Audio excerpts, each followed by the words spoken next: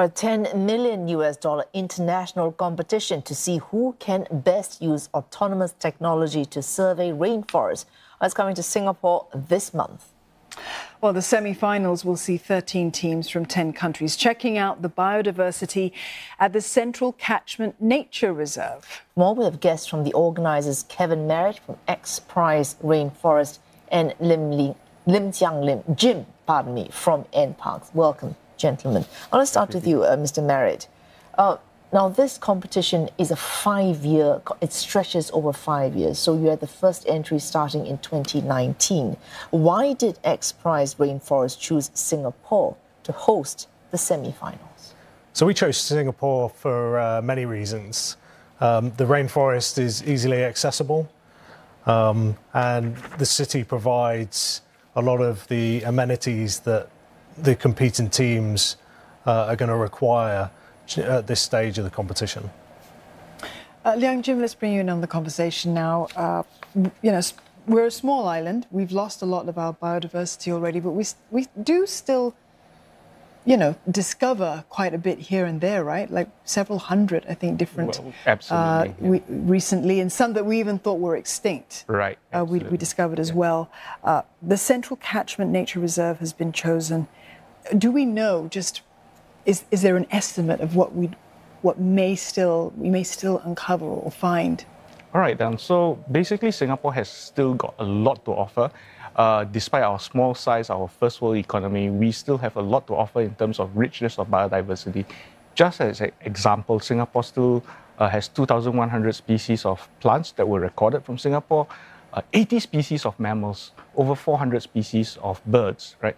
We have the richest species diversity of ants in the world, and that numbers over 400 species of ants. And the smaller they are, the more you find. The more you look, the more you find. So there is a lot of opportunity for XPRIZE to come in and help us again to basically exercise the spirit of discovery and find what is still in our forests. So there's plenty for these teams to get their teeth into, as far as this is concerned. So, Mr. Marriott, this competition, you win, simplify this, if you're able to come up with the best novel technology to rapidly and comprehensively survey rainforest biodiversity and use that data to improve the understanding of our ecosystems. Does that sum up how you win this? How do you judge the best novel technology, as an example? So the teams will be tasked with surveying the most amount of biodiversity. So the winning team will survey the most amount of biodiversity within 24 hours and then analyse that data within 48 hours. So there's two challenges to this. One, the capturing the data, and secondly, analysing the data in such a short space of time. So they're gaining insights essentially into what they're finding using the technology that they've developed. I mean, this technology is their own innovation. It springs from the ideation, comes from them. Is that right?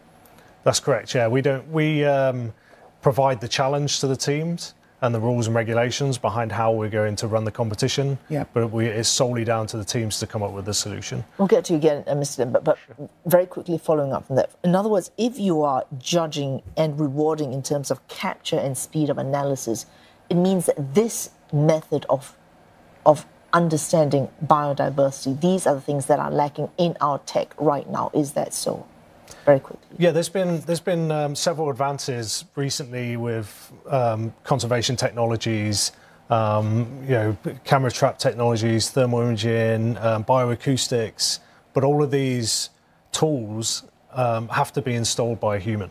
And that's where the XPRIZE comes in. XPRIZE Rainforest is innovating the autonomous nature of those technologies. So taking the human out of the installation process to be able to rapidly survey rainforest, be able to cover more ground, so provide a lot more coverage over a wide area, and basically just put these devices in places that are really difficult to get to. So the forest canopy being one of those.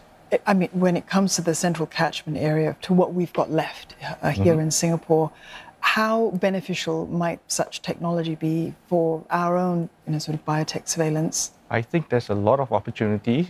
Singapore already has, in the past 10 years particularly, used a lot of technology in our surveillance and our biodiversity conservation strategies. But until now, there are certain places that we have not been able to survey as extensively.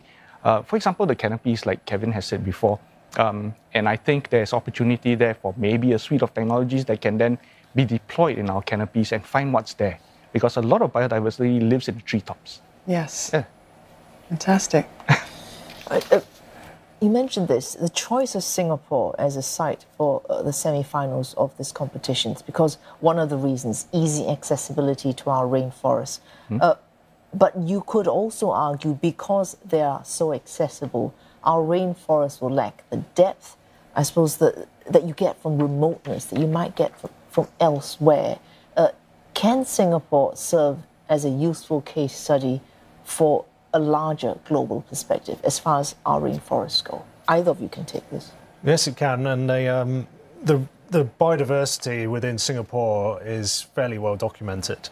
And we can use that baseline as a means to accurately assess the team's technology throughout the competition. I'd just like to add to that as well that, yes, the rainforest in Singapore is small in comparison to the likes of the Amazon or the Congo, but Singapore's commitment to conserving that rainforest, I think, is a good message to the world that the rainforest in Singapore is important, and we have to conserve what we have, and the services that the rainforest, regardless of size, provides is vital to the health and well-being of the planet. Well, gentlemen, thank you very much for coming into the studios and sharing that with us. All the best with the competition, the rest of the competition. Thank you very much. Thank you very Lim much. Liang Jim, Thank you. Group Director at Conservation at National Parks Board, and Kevin Marriott, their Technical Lead at XPRIZE Rainforest.